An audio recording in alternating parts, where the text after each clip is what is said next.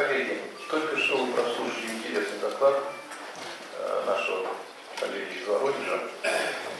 В общем-то, все вы работаете так или иначе с сосудистой патологией, сами того не отдавая себе отчет. Работаете вы в первую очередь со структурной соединительной тканью, которая удерживает воду в нашем организме и на которой может записываться патологическая информация, о которой сегодня говорили коллеги Поляков Сергей Ростов, другой товарищ. Это все содержится на структурной соединительной ткани. Так называемая, где-то еще я ТГБ говорил об этом, патологическая клеточная память организма. Я уже говорил, что ее можно попытаться стереть разумным стрессовым воздействием. Это один из вариантов. Значит, я немножко сейчас вас позабавлю, я покажу вам исторический экскурс, так, как я решаю эту проблему. У меня есть патент на банку. Здесь вы видите патент Хиличенко на работу вакуумными банками. Вот, фотографирую. В Европе банки на живот стал ставить известный римский врач Клавдий Гален. Он ставил гладиаторам перед боем банки на живот, а также с целью устранения возможной спастики и других патологических состояний живота. Это инструментарий наших предков.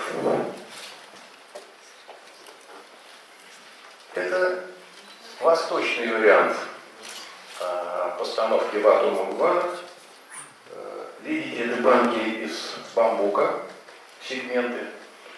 То есть были разные попытки. Были также банки из коровьего рога, когда рог спиливали, делали надрез на теле и пытались высасывали кровь. Мы просто этого фото нет. Книжки Павла Петровича Михайличенко, которые рекомендую вам, достаточно хорошо все описано, они продаются в магазине медтехника на Новые. Инструментарий. Рабочий кабинет вашего слуги.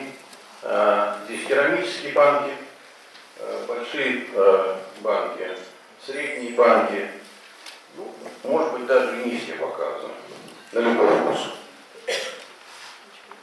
Указания терапии, противопоказания. Я не буду повторяться, они достаточно известны. И некоторые положения могут быть спорны.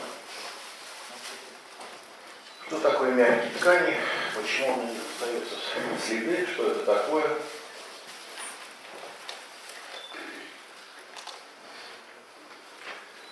Что такое экстравазаты или петихи? Или по-народному синяки?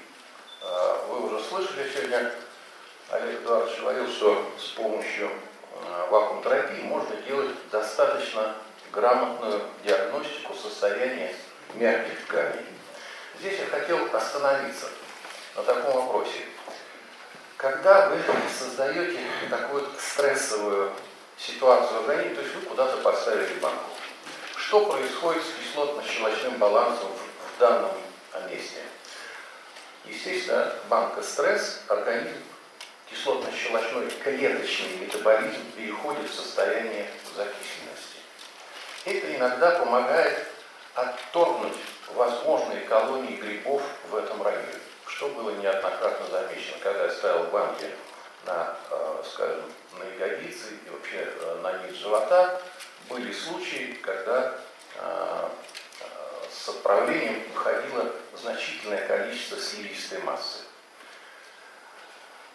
Диагностика, которой я пользуюсь, вегетативно-резонансный тест, потому что я не делаю, скажем, никаких назначений без диагностики.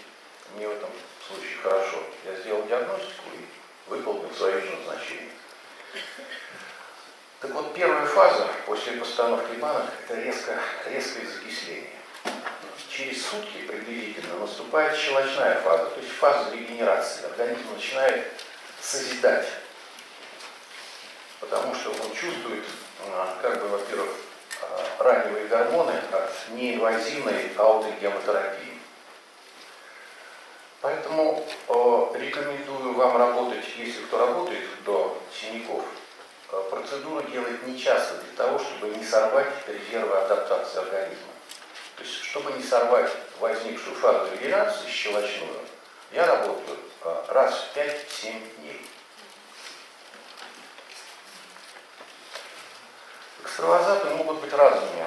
Эта часть доклада была представлена на 5-м национальном конгрессе терапевтов ровно год назад.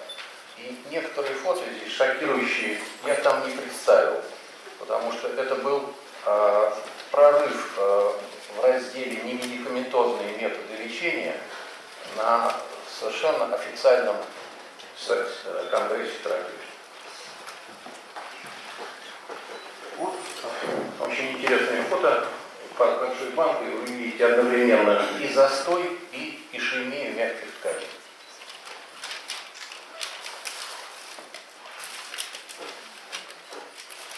Женщина, у которой в матери нет экстравазаторов, а на копчике лимфатический отек значительный. Вот такое интересное фото. Ишемия мягких тканей, окружающих позвоночник. Дама пришла с возможным диагнозом, говорит, хондроз или отложение солей или что-то. Я говорю, побойся Бога, что там, чтобы соли откладывались, сосуды должны быть, а их нет.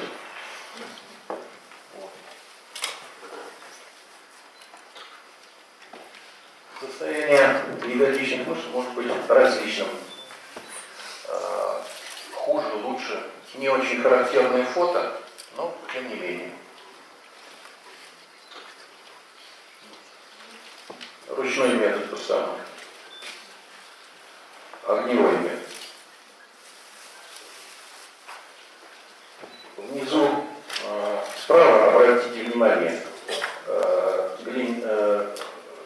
банка контуется по животу, не снимая. То есть она передвигается, как бочки двигают по земле, вот такими вот движениями.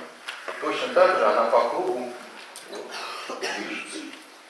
Но на этой пациентке эта процедура не первая. Как видите, я прикладываю достаточно сильное усилие, а ей не больно, она просто смеется.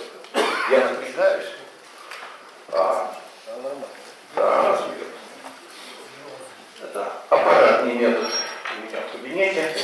То же самое, но, естественно, аппарат я снимаю банку и переставляю. Банка переставляется по часовой стрелке, по законам, которые вы знаете. Различные варианты.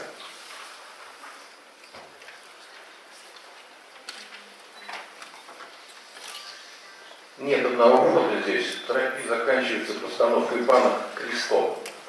Последняя банка ставится на пупок, и по сторонам света ставятся небольшие 4 банки, начиная с левой стороны.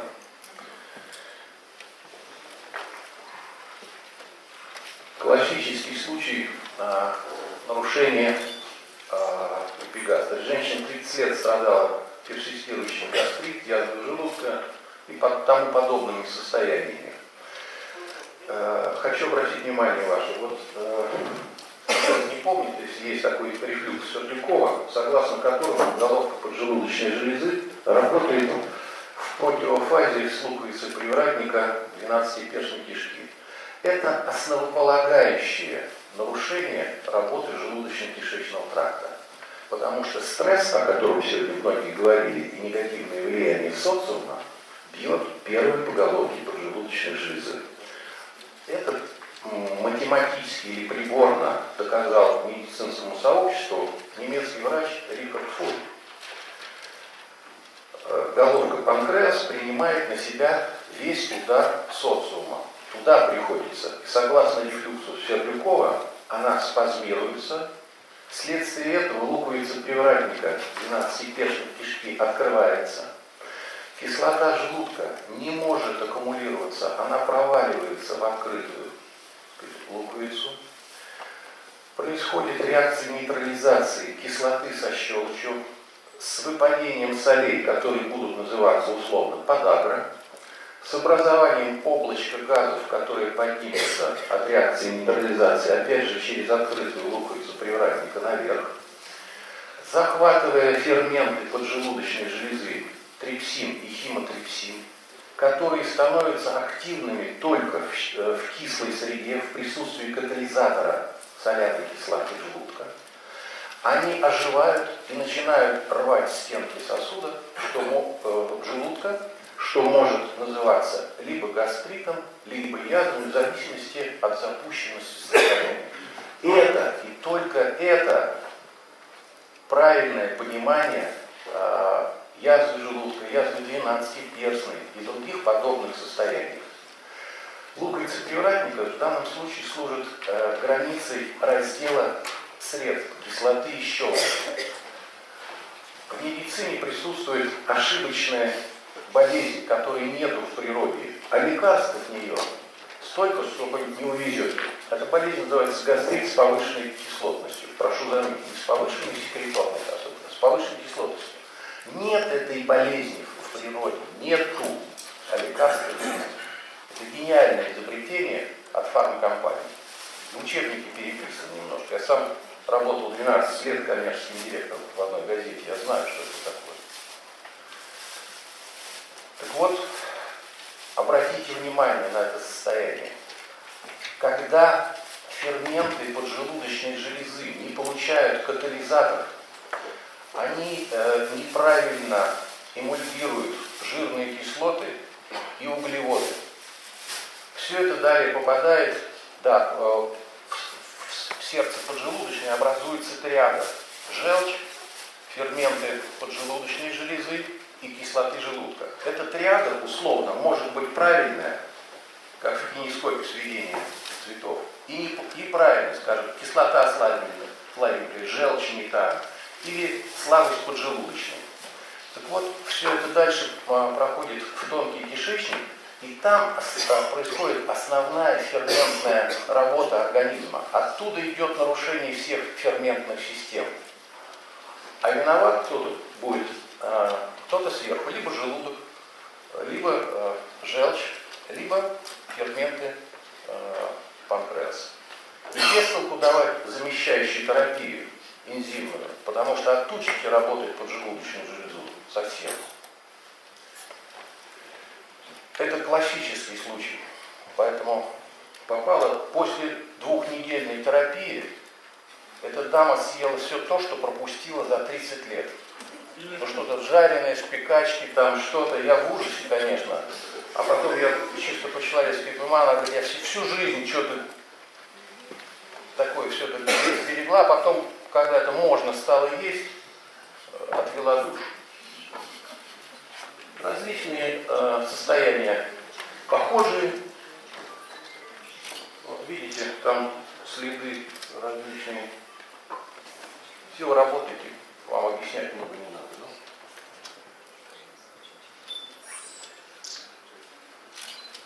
Значит, банки на молочные железы ставлю и буду ставить в различных вариантах.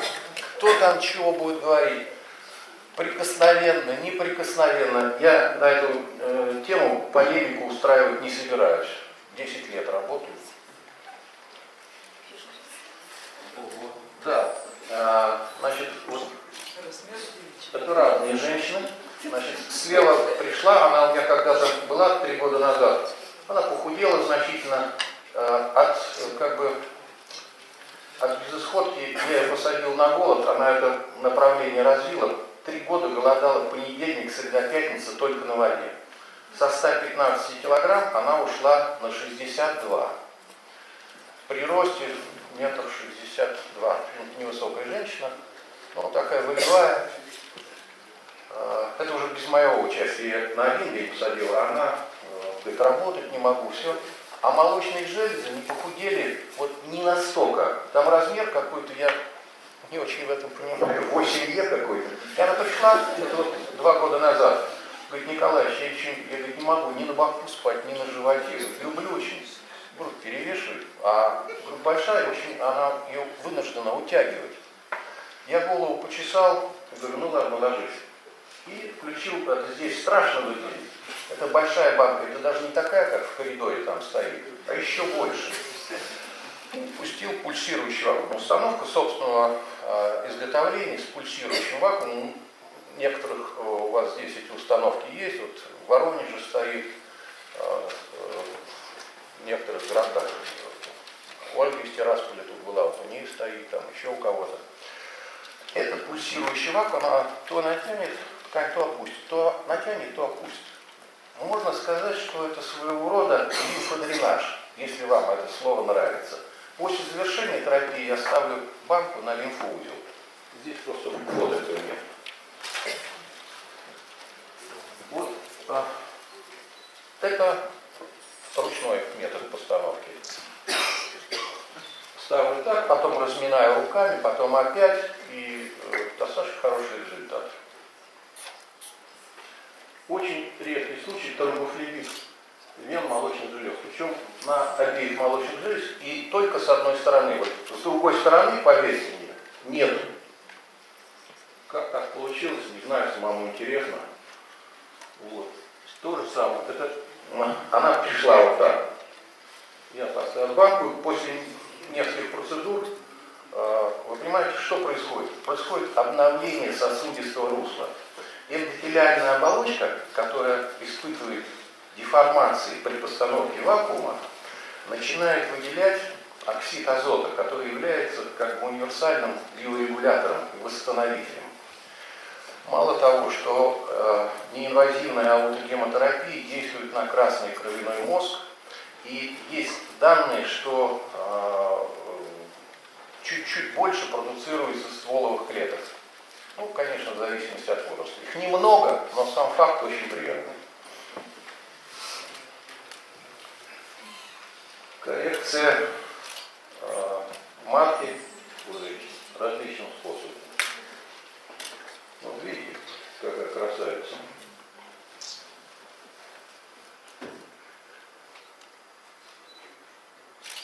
Банки на яичниках справа внизу. То же самое, только банка сползла к животу на более мягкое место.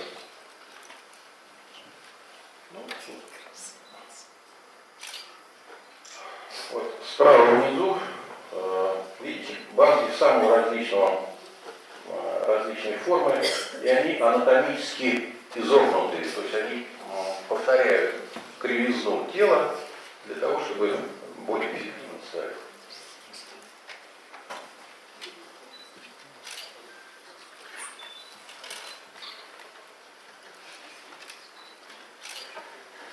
Аппаратная установка, это еще первая модификация, сейчас она более цивильная. Вот к вопросу о почках.